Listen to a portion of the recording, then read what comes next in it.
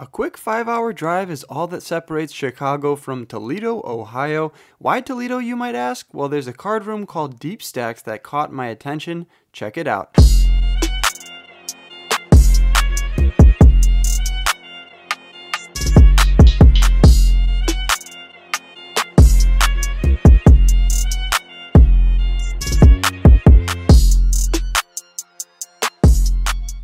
What is up, you guys? Welcome back to another video here in Ohio, in Toledo at Deep Stax Casino. We're playing a 1-2 meetup game, but it's match the stack. Probably gonna get pretty crazy. Let's get right into the hands. Let's go. It's a 1-2 game, and I matched the largest stack at the moment for $400. We kick off the night just after 7 p.m., and I look down at 7-5 of hearts from the hijack. Middle position opens it up to 8. Aton in the low jack puts in the call, and I do as well. That leads us to a flop of King Queen 9 with 2 hearts. Oton decides to bet out for $15. I put in the call with my 7 high flush draw, and so does middle position as well. That leads us to a turn which doesn't improve my hand at all. It comes the deuce of diamonds. Middle position checks over to Oton. He continues for $40 into the $69 pot. And I'm not going to fold just yet. These people came out to make the vlog. I'm going to give them the chance to do so. I put in 40 bucks, and middle position gets out of the way. We're going to need a heart on the river, but we do not get it. It's a board pairing 9 of clubs. But when Oton slows down and checks on this board pairing 9, I have some interesting ideas. If I check behind, I'm almost certainly losing to any of his better heart draws, like ace 10 of hearts. Even that has me beat, whereas if I bet large here, I can probably get Oton to fold a lot of his ace-high draws, as well as his random pocket pairs, maybe even getting him to fold a hand as strong as Queen 10 or Queen Jack, which would be a huge win. So when he checks it over to me, I posture for a second before cutting out $120 with 2 hands. Yes, the two-handed bet. Is that strength? Is that weakness? You guys can let me know down below. Oton decides it's weakness in this moment, and he puts in the call and turns over ace-king suited. Yes, that $120 bet did not work that time. He can't be folding top-top, and just like that, I'm stuck nearly $200 after a bluff gone bad. It is a match to stack game, so I'm able to top up for an additional $500. I'm sitting with $700 in my stack. Appreciate it. Thank you, man. John Cena! An awesome guy by the name of Derek buys me a blue moon, and then we're on to the next one. We look down at King Queen offsuit from middle position. Derek opens it up to $20, and Oton puts in the call. I gotta raise it up here. I'm gonna go 4x all the way up to 80 bucks. And both of them call, so yeah, no scared money here. They both put in the call, and that leads us to a flop in position, which comes Jack 8-5 rainbow. Derek checks it over to Oton. Oton does not believe in checking over to the pre-flop raiser. He bets out for $45. Obviously, I could fold with my king queen high here, but I decide actually to float one time and put in the call. If I hit a king or queen on the turn, we're probably going to be good. There's a lot of straight draw cards that would give us an open-ended straight draw, like a 10, and the ace would give us a gutter to Broadway. So yeah, floating here isn't the worst play in the world, and Derek puts in the call as well, which improves our odds to improve. When the turn comes to 6 of clubs, Derek checks once again. Oton fires out for $120, and just like that, the gig is up for me. I'm not putting in any more money when I don't pick up any additional equity. Derek folds as well, and $375 going Oton's way. What a run he's on. Okay, we're going to battle in this next one with Queen 10 of spades. I'm in the low jack, and the small blind opens it up to $20. When 2 players put in the call, I could be going for the re-raise. Instead, I just put in the call looking to hit a straight flush. Does that come on the flop? Of course not, but it comes Jack 9-8, bang, we flop a straight. No straight flush, but a straight is just as good for me. I decide to lead out into the field for $30. If I check it over to them and go for the check raise, that's also a good play. However, I just decided to put money in the middle, giving the small blind or the hijack the ability to re-raise me and put more money in the middle. I bet out for 30, and both players put in the call. No one goes for that raise. And we see a turn card, which comes the deuce of diamonds. Doesn't change anything. I still have the nuts, although it does improve anyone with some backdoor diamond draws. Small blind checks it over to me. Now, I'm obviously going to bet. It's just a matter of how large. Do I go small? Nah, that doesn't seem so good. It gives other people a good chance to draw or make a better hand.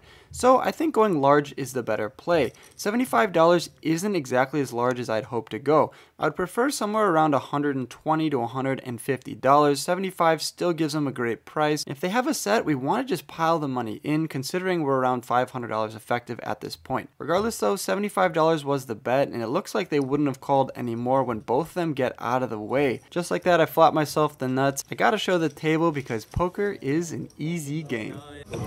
Please don't explode. It's okay, I'll Zamboni it. Cheers, Henry. Bang, baby, back at it again. Can't get rid of this guy even if I want to.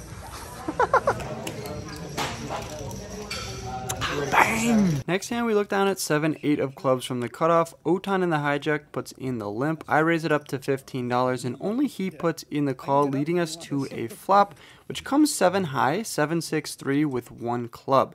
$30 in the middle. When he checks it over to me, I decide to bet out for $15 once again, around half the size of the pot. Top pair is good. We have the backdoor straight and flush draw, and Otan decides to put in the call as well. We're off to a turn, which comes the jack of clubs. Obviously, we don't have top pair anymore, although we do pick up the 8 high flush draw. Otan, though, he doesn't check it over to me. He actually decides to bet out for $55.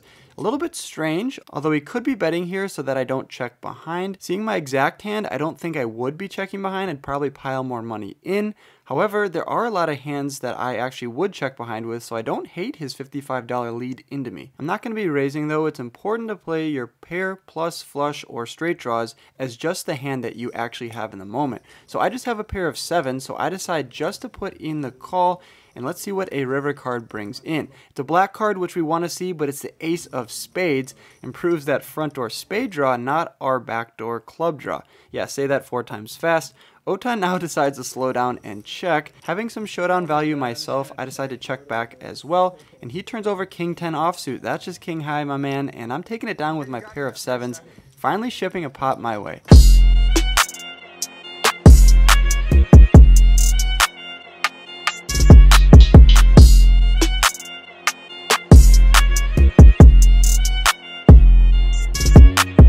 Alright, 775 in my stack, the straddle's on, I'm in the hijack. Early position opens it up to $18, and the player in the low jack puts in the call. Obviously, putting in a call here could be fine. Instead, I take the more aggressive route and 3-bet them to $65. A guy in early position by the name of T-Town Dom. Yes, T-Town Dom, he puts in the call, and that leads us to a heads-up pot in position, which comes king 7-3 with 2 spades. T-Town Dom checks it over to me, and having a 7 seems good to me. I bet out for $45, to which he says, yep, I'm putting in the call. I want to see that turn card, and it comes the jack of hearts. Dom checks it over to me, and having just 1 pair when he calls me on the flop, I decide to check behind. It's possible I could get a little bit more value from any of his spade draws. However, that's neither here nor there. I check behind, and that brings in the river, coming the deuce of clubs. Really shouldn't change anything. If I had a best hand on the flop and turn, I should have it by the river. However, Dom now leads out for $90. Interesting spot for me because obviously the busted spade flush draw. However, I just have 3rd pair. At the same time, having a 7 in my hand is pretty much the same as having a jack because I'm pretty much just calling a bluff, or he's going to have a king. Really wish I would have put in the call. Instead, I fold, and just like that, he's going to show me the bluff. 8-5 of clubs though. So he didn't have busted spades. He has busted clubs somehow, and he's going to take down that $220 pot. Nice hand, Dom. Show this. I was gonna say you beat more than just spades. What are you, like a genius? Yeah, bro. It's my middle name. We add on for an additional $500, so I'm sitting with a cool $1,000 in my stack. I look down at king jack offsuit from the hijack. The straddle is on, and under the gun opens it up to $30. Hijack puts in the call, actions on me. I could be 3-betting up to like $100. Instead, I just put in the call, leading us to a flop which comes king high. King 9 deuce with 2 spades, and under the gun is first to act. He decides to continue for $30, and the hijack gets out of the way. Could I be raising here? Sure. I'd be raising to protect my hand against any of the spade flush draws. I'd also be raising to get value from worse kings like king 10, king 8, obviously king 9 has 2 pair, but calling has a lot of merit as well when I don't 3-bet my hand pre, so I decide just to put in the $30, leading us to a turn. When the turn comes the 6 of spades, it's not a welcome card because now any of his draws get there, and he continues for $55, which is really small. Considering he raised under the gun, he also have some strong kings in his range like king, queen, ace, king, and even pocket kings. So when he bets for $55, I can't be getting out of the way just yet. I have to put in the call, but there's no sense in raising. $55 from me goes into the middle, and that brings in the river card, which comes the ace of diamonds. An even worse card because now any of his naked ace highs on the turn that had a spade flush draw, like if he had ace 10 with the ace of spades, ace jack with the ace of spades, now have me beat by the river. Although I am in position, so I get to see what he does. If he continues here, and it's going to be a tough spot and hard for me to call, and that's what he decides to do. He bets out for $130. Like I said, this ace is definitely a bad card because it improves a lot of hands that I had beat. Now I'm losing to any two spades, any hand with an ace in it, or any of the better kings, including two pair with kings. So $130 seems too steep for me to call when he bets all three streets. I muck my cards. Shelby mucks his cards face down, so we'll never see what he had, although I think I made a good fold in this moment. 925 in my stack, the straddle's on, I'm in the cutoff, 2 limps to me, and I look down at ace queen offsuit. I raise it up to $20 and the button puts in the cold call. Selby from under the gun now raises it up to $75. Yes, he limped under the gun and then re-raises it to $75. Pretty strange line and pretty indicative of a strong hand. You just don't see this play too often. Obviously, I can't be folding with my ace queen offsuit. I could be going for a 4-bet. I heard that's a pretty cool play to do with ace queen off. Instead, I just put it in the call. The button gets out of the way and we're off to a flop which comes ace high, ace 9-4 rainbow, and Selby continues immediately for $65. Flopping top pair is good for me. It's a welcome sight, and I put in 5 chips indicating a call to the dealer, bringing in the 3 of clubs on the turn. Action's on Selby and he doesn't slow down a bit. He bets out for $130. This turn card doesn't really change anything if I'm behind a hand like pocket aces, ace king, maybe a set, although I don't think he'd limp 3-bet pocket 4s or pocket 9s, so it's pretty much ace king, aces, or just a random pocket pair. I decide to put in the call. I can't be folding a hand as strong as ace queen off. 130 more into the middle for me, bringing the pot up to $565. The river card comes a brick. It comes the 5 of hearts. I'm in position to Selby and he bets out now for $225. My immediate thought is put in the call. You can see I grab a stack of green chips.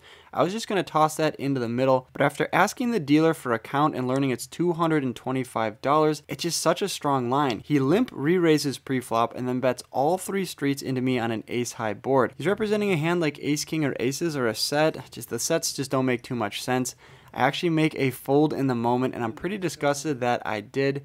I turned him face up and without even seeing his hand just yet, I think this is a bad fold. I gotta be putting in the call. $225 to win almost $800. I gotta be putting in the call and he confirms my suspicions when he turns over pocket 10s. Yes, he went for the bluff. Not sure why he bet on the river considering he bet flop and turn with no draws and I called him on the flop and turn. Still, I can't critique the guy when he won the pot, right? He's taking down that $565 bet, and at my meetup games, I just gotta call him down more. I learned a valuable lesson here. Feel free to roast me in the comments. So we got Otan here. He drove 3 hours from Columbus. Otan, how do we say bang in Japanese? Bange! If anything can get me out of my rut, I look down at pocket 7s, my favorite hand from under the gun. Straddles on and I raise it up to $20 and the player in the +1 puts in the call. Henry in the low jack now decides to re-raise and 3-bet me to $85. When the action comes back around to me, I will be folding a lot of my pocket pairs like 6s and 5s in this spot, but 7s is just too good and it's my favorite hand. I'm not getting away from it just yet. I put in the call. When the flop comes 8-5-3 rainbow, the action's on me. I'm obviously going to start with a check. Action's over to Henry and he decides to bet almost 1/4 the size of the pot, to which I can't fold just yet. I have a pair, maybe some backdoor straight ideas. I put in the $50, leading us off to a turn which comes the 3 of clubs. Pair's the bottom card, so actually a pretty great card for me. A lot of his ace and king highs I still have beat. I check it over in flow and he checks behind, so I'm putting him on an ace or king high type hand. The river card now comes the 10 of diamonds. I don't think betting accomplishes too much. If I bet out, he's just going to fold a lot of those hands. If I check it over to him, he could go for a bluff and I could pick that off. So when I check it over to him and he checks behind, he turns over ace king offsuit. So that's one of those hands I was definitely going to pick off by the river. But instead, I'm going to get rewarded with that $300 pot, which feels equally as good.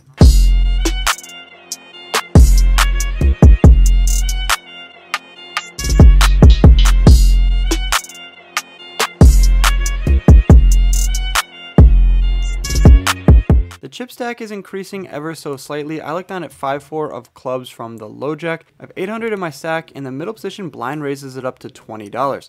The action folds over to me, and because he raised blind, I'm going to 3-bet him to $65, to which he doesn't look at his cards, but instead puts in the equivalent red chips, indicating a call, and we're off to a flop. Heads up to a flop, which comes queen 9-3 with 2 diamonds, and he checks it over to me without looking at his cards. I decide to check behind. There's all red cards out there and not really too much going for me. If I bet, he's probably just going to call me blind anyways. So I decide to take the free card and check behind, bringing in the 7 of clubs.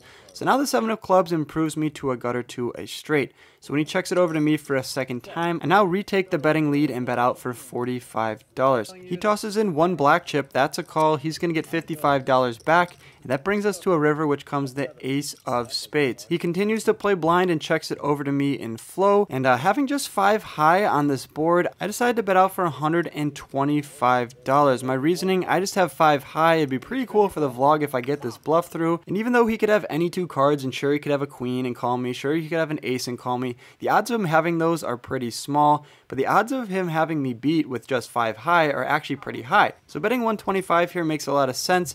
I get the fold from him, and I'm going to show the table that I came to play.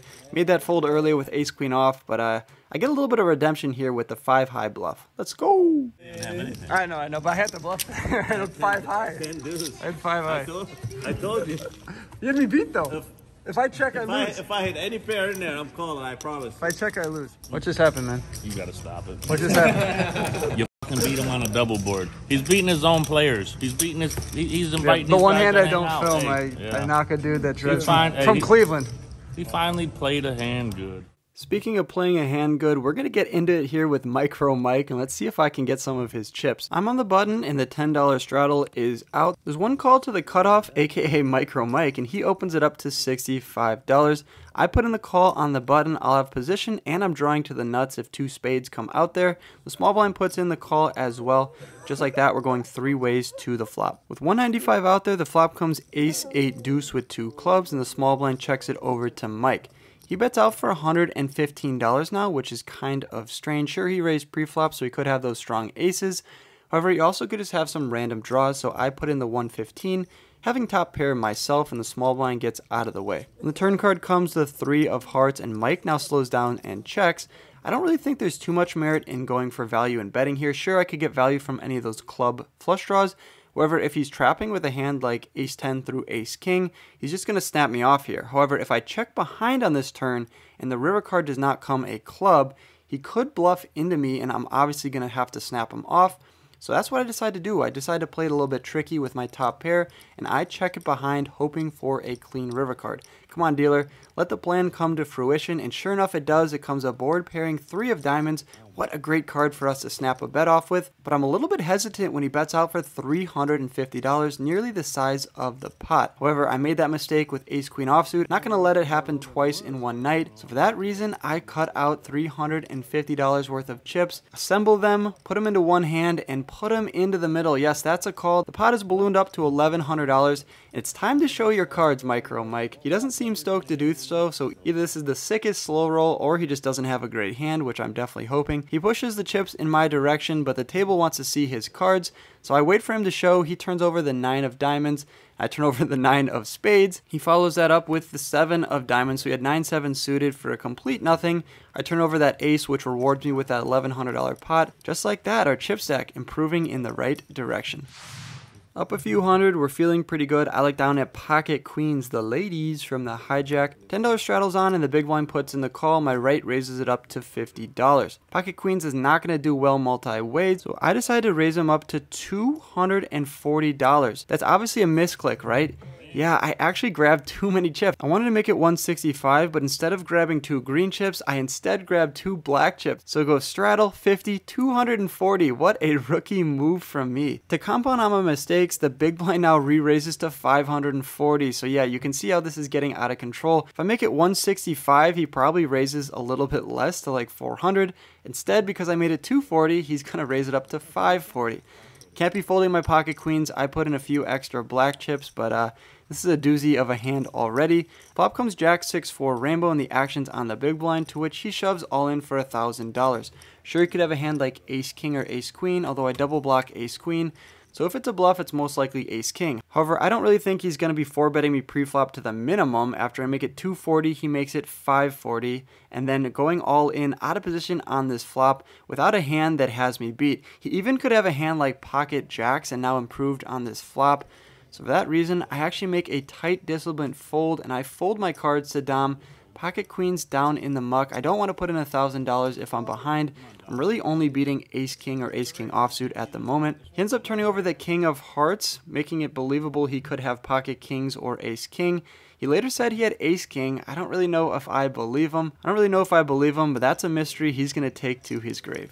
Last hand of the night, and it's a good one. I look down at 8-7 of clubs from the hijack.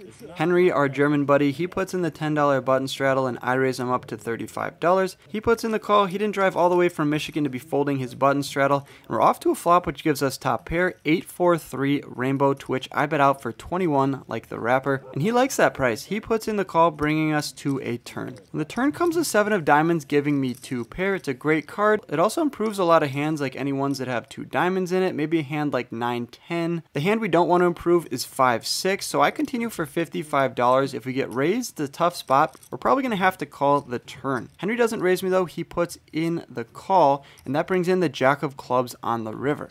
Now I could be going for a little bit extra value. I could check it over to Henry, or I could blocker bet here for like $20, which is what I decided to do in the moment. The benefits of blocker betting, it could get him just a call with a better hand, a better 2 pair, or a set. It also could incentivize a lot of his bluffs to go for a raise. Additionally, he could just fold and then no one gets to see my cards. But in the moment, he decides to 9x me all the way up to $186. Like I said, these small bets induce players to go for crazy raises. We saw this in one of my Florida vlogs that happened, and now it appears it's happening again. However, could this be for value? Sure, he could have a set and be doing this. He could have some straights out there. At the same time though, I can't be folding 2 pair when I block the river. So eventually I come to the right decision and put in the call. Henry turns over 9-7 of hearts for just 1 pair. I turn over 7 as well, but it's 2 pair mein Freund. I'm taking down that pot, $558 coming my way, and a great way to cap off the night. Ship those chips over to me, dealer. With that last hand in the books, it's time to rack up our chips and head over to the cage. Bang! Alright, that wraps up that mini meetup here in Toledo at Deep Stax. We got into that for $1,200, which is way more than I wanted to. But we got out for $1,500, thanks in part to this guy right here, punting right at the end. Caught that bluff with a 7-8 suited. He's got to drive all the way back up to Lansing, and I am crashing the night here. Tomorrow I'll be in Dayton at Mad River, so stay tuned, subscribe for that video. If you guys are in Ohio, guys, he's the champ. As always, good luck on the felt. I'll catch you guys in the next video. Peace! Thanks for watching to the end of my video. Click my head below to subscribe and stay in the loop. See you next time.